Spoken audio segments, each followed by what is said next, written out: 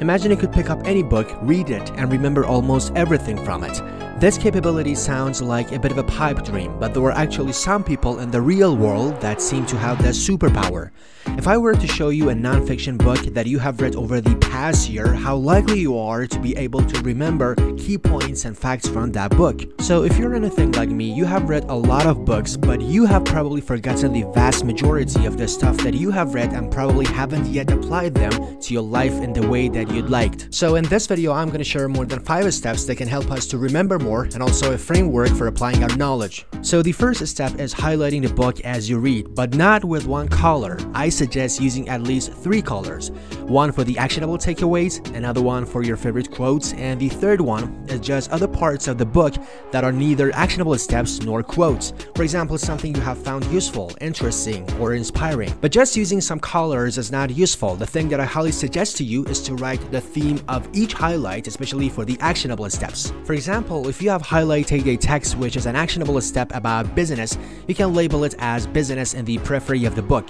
Or if the text is about the unconscious mind and also business, you can write both labels. So the general idea is to write the theme of each highlight if possible as well. And this is going to be very useful, especially in the long run. For example, maybe 3 years later, you need the good information you have read over these years about business, family, relationships, and so on. So as a matter of fact, these themes act like a filter. Step number 3 is creating a one-page book review. The first thing in this quick review is the book score. I myself have a 4-point rating system for rating different books. They are +2, +1, -1, and -2. +2 means the book is really awesome. +1 means the book is not awesome, but it is good and informative.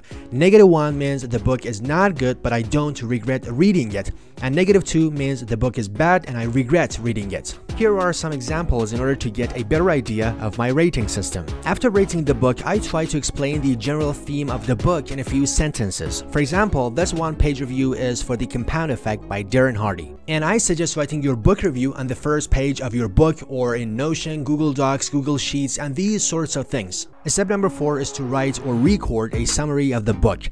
After finishing the book, you can go back to your highlights and start summarizing the general ideas of the book. I myself prefer recording my voice explaining very briefly the general ideas of each chapter, but if you prefer, you can write them down. The best advantage of recording your voice is that you can listen to those audio files in your dead time, and by doing so, you can at least review one book every day. Generally speaking, for me, these summaries will be about 10 to 15 minutes, and I usually double the speed while listening, which would take 5 to 7 minutes for reviewing each book. Step number 5 is the toolbox of success.